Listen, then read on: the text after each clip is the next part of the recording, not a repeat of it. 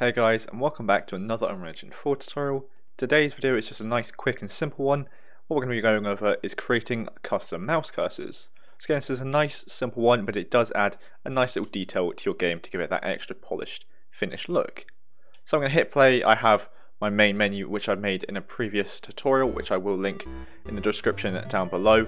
As you can see on my screen, I have my own cursor now. So what I've done is I've made my own one, and it is the mannequin arm. I've just simply photoshopped it to make it look just to have the mannequin arm, and I have it here instead of the normal mouse cursor which you would ordinarily have. So again, as you can see, this is what we've got, and I think this just looks quite cool. Again, a nice little detail. So again, this is what we're going to be making today. So without further ado, let me delete this code and I'll show you how I've done it.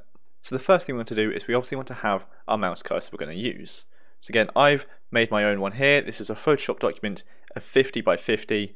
What I got was just a simple screenshot of a mannequin, which I got from a previous tutorial that I've made. I just simply got his arm there, and then I just cut it out to look like this and added a nice stroke drop shadow on the side of it. Again, you can do whichever one you want though. It doesn't have to be a mannequin arm. It can be a logo, a normal mouse cursor, but just in a different style. It can be absolutely anything that you like. And again, a good size I'd recommend doing is 50 by 50. But it doesn't have to be, but just make sure it's a square ideally. And once you've got that, obviously you want to import it into Unreal, ideally having a transparent background as a PNG. Again, if you don't want it to have a transparent background, you don't have to. Now obviously it's 50 by 50, so this is very, very blurry because it's scaled up. But it's not going to be this big on screen though, is it? So it doesn't matter, it doesn't need to be that highly detailed because it's not going to be this big. But with all that out of the way, let's get right into it. So what I'm going to do is we need to right click, go to User Interface, and create a widget blueprint because we need to put our cursor into a widget to make it appear on screen. And I'm just going to name this one mouse cursor 1 so we can make more than one if we want. And I'm going to open that up straight away. In here I'm going to add an image like so, just add it onto the canvas panel like that, and again I'm going to size this up to be 50 by 50 like so. Then what I'm going to do is up in the top right of the screen, you can see we have fill screen. I'm going to change that to be desired on screen. So now the canvas panel is just the size of how big this is actually going to be on the screen, which is a lot better. That's what you want to do. And I'm just going to make sure I anchor this to the middle, but it's not going to make a difference because it's the whole screen. But again, anchor it to the middle. Then we're simply just going to change the image to be our cursor. So I just named that mannequin arm cursor, I believe. There we go. Now you can see we have that there. When we zoom out, it's going to look like that. So you can see it's not blurry anymore. And obviously this is the full screen, so that's the size it's going to be. We can compile, save, because that's all we need to do. So again, this image is just your custom cursor, whatever you want it to be. Close that. The next step is to go to Edit, Project Settings, then we're going to go down under Engine, go into User Interface. You can see we have these different cursors here. We want to change the software cursors.